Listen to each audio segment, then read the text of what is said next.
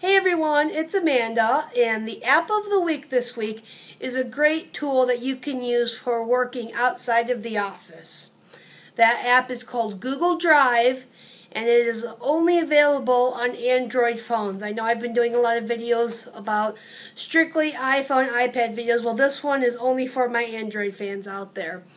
So Google Drive is obviously a product of Google, and it works a lot like Dropbox, where you take files and you can store them on this cloud server and then be able to access them from anywhere. Google Drive has not been launched to everyone yet. Sometimes it's still referred to as Google Docs if you're using Google Docs online. It's still called Google Docs, but it will be changing to Google Drive. And the awesome thing about Google Drive that it has over Dropbox is it offers you 5 free gigabytes for free, where Dropbox only gives you 2.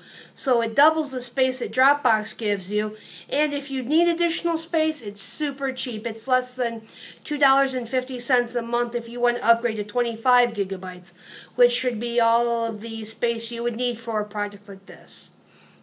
Another plus that Google Drive offers over Dropbox is it gives you the ability to create a document or a spreadsheet or a slideshow presentation.